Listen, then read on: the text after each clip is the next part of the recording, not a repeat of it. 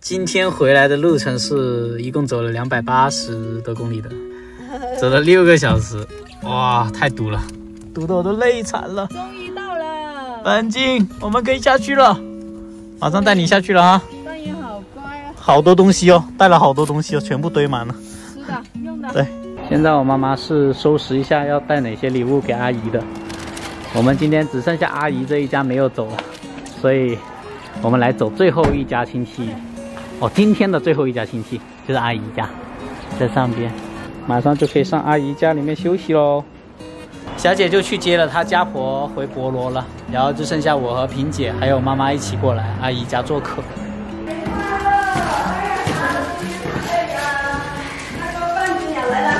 半斤也来了，新年好哦！新年好，新年快乐，阿姨，新年快乐，新年快乐，新年快乐！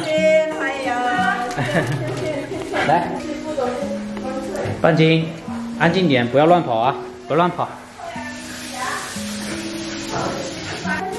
就在那里玩，就在那里玩，不要乱跑。菜还有荷兰豆，哇，好香哦！炒这个黑椒排、红萝卜、香菇，好香哦！辛苦你了，阿姨，那么晚还在做饭。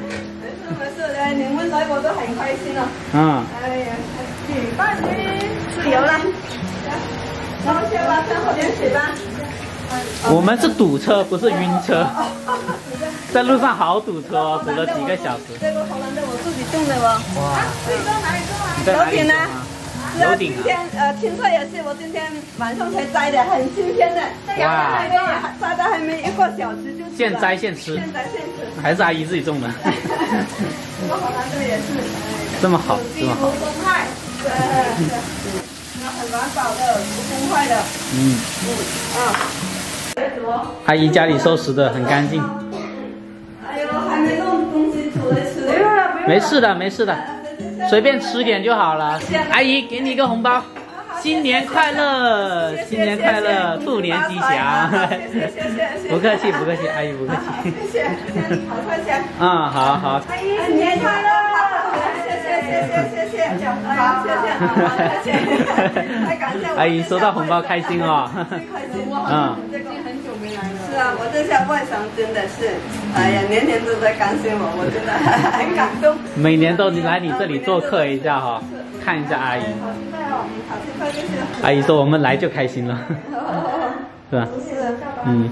都是阿姨自己种的菜，自己做的，新鲜，好吃。这个熟菇也是主要是龙门的，无公害。这个是龙门的熟菇。阿姨也坐下来吃吧，好，我吃饭了，我不辛苦了，辛苦了，够疼了哈。阿姨一直在等我们吃饭，现在都晚上8点钟了。是啊，你们来我就感觉很幸福，哎呀，都在感谢我，哎。好了，大家吃饭，吃饭。辛苦。我觉得去到哪都麻烦。不麻烦。算了，今天没有煮豆腐了，因为你们在老家天天都吃豆腐，所以我今天就没煮豆腐了，煮点这个哈。这菇也好吃。光盘行动，把它彻底消灭了。哎呀，好吧，吧，吃干净了。是最好的了哈，不浪费哈。对，一点都不要浪费。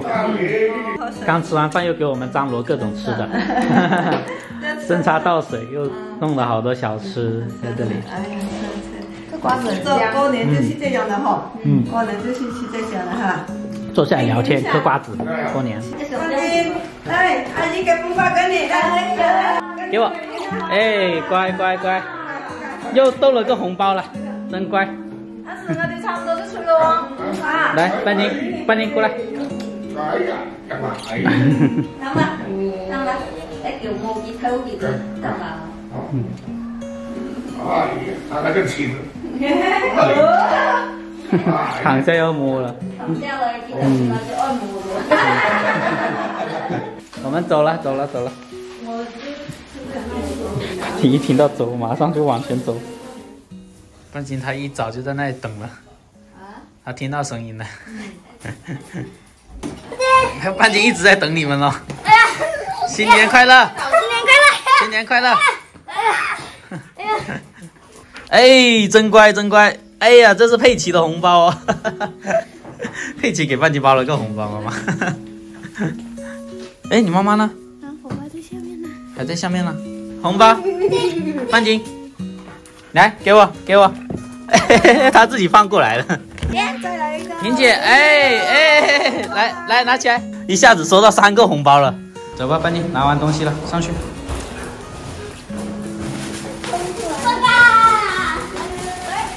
啊，瞬间又热闹了。好了，坐下来了，那么知道了。拍红包了！拍红包了！超大红包！谢谢要说新年快乐！新年快乐！啊，发财！好，大不大哥？大！新年快乐！谢谢萍姐，新年快乐，恭喜发财！大红包小心点哦。要收好哦，大红包哦。对啊，压岁钱来的哦。到我发红包了，首先给一个半斤，来，恭喜发财，新年好。来，给我，乖，半斤好。长大1岁了。哇，好大个红包哦！谢谢小姐。新的一年，谢谢，恭喜发财，新春快乐！好，谢谢。这是给浩的浩洋的啊，恭喜发财啊，新年好啊！